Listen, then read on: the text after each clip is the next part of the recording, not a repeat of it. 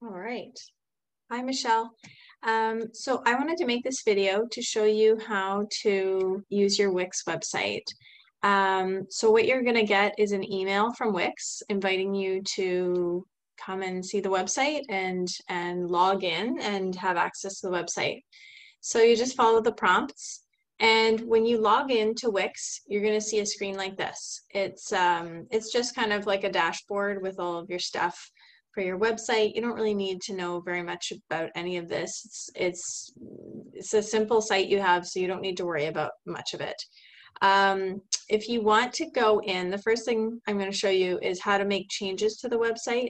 You won't need to do too much, but the way you access your website in the editor is you go to Site Actions, Edit Site, and that'll open the editor up where you can see the website and you can make changes to the content. So you're not really going to be changing anything, but one thing that you did say you might need to change in the future is your profile picture. So here we are in the editor. I'm going to scroll down to your profile picture. And the way you change this is you literally just click on it and then you press Change Image.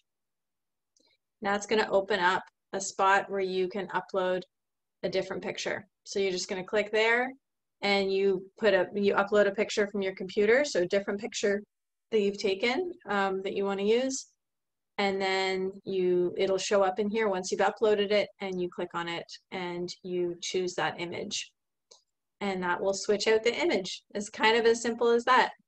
When you're done making the change, you're going to hit publish, and that saves it. You can also hit save, but that doesn't make it live to the internet, so you hit publish. The only other thing I wanted to show you is, because I know you don't want to get into the nitty-gritty with this stuff because you find it a little overwhelming, which I understand. So when you log in to your dashboard here, you're also going to see this, which is blog. So if you click on there, it'll open up your blog. This is one of the blogs, the one blog that we did already. So if you click there, you can edit it or you can create a new blog post right there.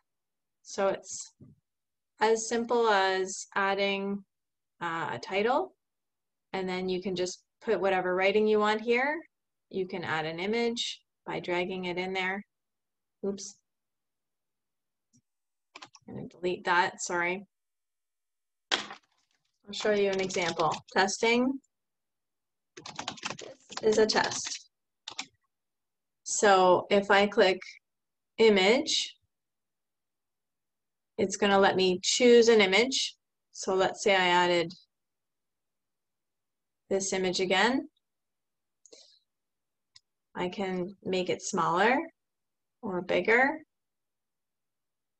and I'll be able to move it around anywhere I want. If there's more writing, you can move it above or below the writing. So it's usually recommended to just put one picture in a blog so that there's a picture assigned to it. And when you're done making your blog, you're going to just hit publish. And if you're not sure you want to save it, you can just save it as a draft. And that's really all you need to know.